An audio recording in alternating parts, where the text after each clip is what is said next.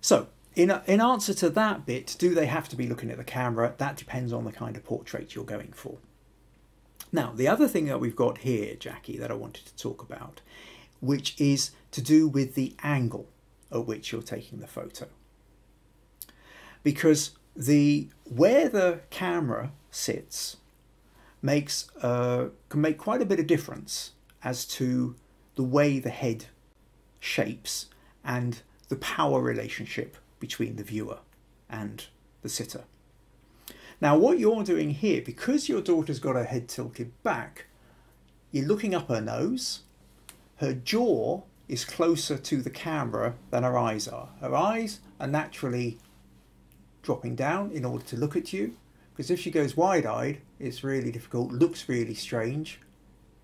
So, so she's looking down, so her eyes are narrowed and her jaw appears to be squarer and larger proportionally to her eyes. Now, that in itself tends to be a more power picture. If you think of, for example, for those who can remember, all those photos we ever used to see of, say, President Obama, they were always taken from slightly below because you were always looking up at him, which gave him an immediate position of dominance, of power. And it made his jaw look larger, his eyes look smaller, which is a sort of slightly more masculine trait, which has then become associated with more of a power stance.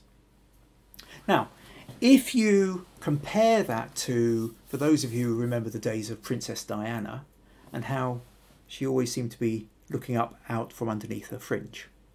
Now, the moment the camera is above, in order to look up, I have to open my eyes wider. My eyes are wider. Proportionally, they are closer to the camera now than my jaw, so my jaw becomes more oval. It's a slightly more submissive situation, but because the eyes are wider and the face is more oval, it's also a more feminine, traditionally feminine look. So from the looking down and leaning forward to leaning back, and you're looking up, this dramatically changes the shape of the face and the sense of the power relationship and the interaction between the person. So hopefully that starts to give you a little insight here that when you're creating a portrait, where the angle you place the camera at, if you want to sort of create a slightly more, if you want somebody to appear warm and friendly, you tend to sort of shoot from fractionally above. If you want them to appear strong and powerful, authoritative, you shoot from slightly below.